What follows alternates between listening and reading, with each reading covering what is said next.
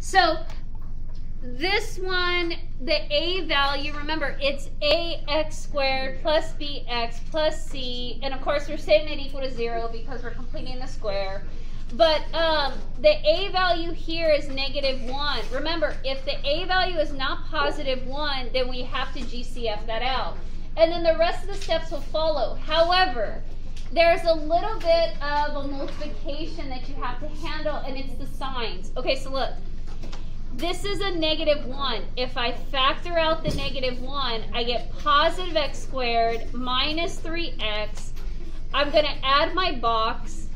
Now, this I'm not going to mess with. I'm going to have it jump over. It's positive 5, and here I go. Okay?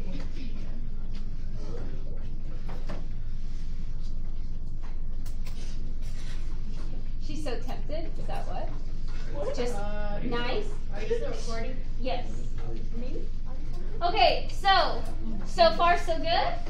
So look, by taking out a -1, now for some of you, if it's easier for you to think of it this way, it's as if you're dividing by a -1, if that helps you. But I'm taking the -5 and I'm removing it before I factor out that -1 GCF, okay?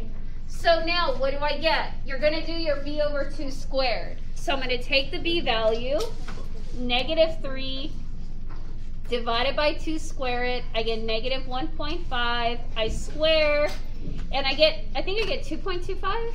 Hold on. Oh, let me move this out of the video.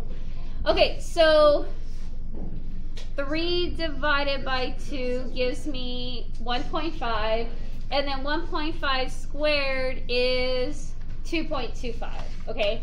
So this is now positive 2.25. Remember, that's the square, but hold on, you guys, I'm going to change it.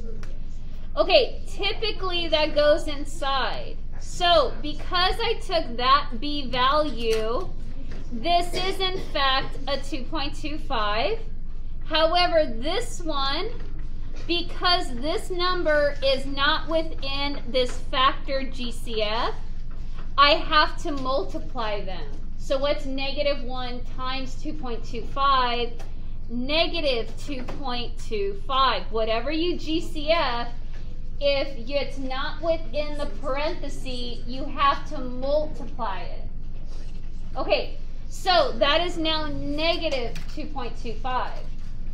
So now what do I get? Well, this part stays the same. This b divided by 2 is the same for your complete square binomial, square. So this is still this, okay? But now you get equal. Okay, combine like terms. What is 5 minus 2.25? 2.75. Very good. Positive. So now you move it back, and I get,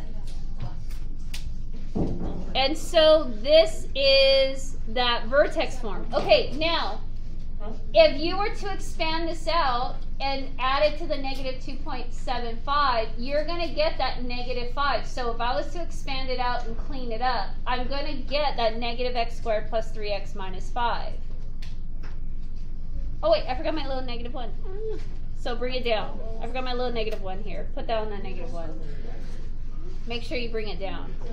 So you only work on B and C, and then you carry the 1 back. Yes. And then you carry the A back. So when you have a value that is not a +1, you can only complete the square. That b over 2 squared can only be used if the a value is 1. So you have to divide it out or factor it out or GCF out. Okay, but that constant that you take over, if it's unaffected by that factoring, you have to now mess with that 2.25, multiply by that value that you removed, and then that's how you combine it with the constant. Okay, tomorrow I'll do number 7, and then I'll give you guys time to do 8. Okay. Can I stop recording? Yeah. Okay, I don't think I record very much in here, but it goes blank, but then once it loads, it'll go back to this, what you guys are looking at right now, okay? Good luck.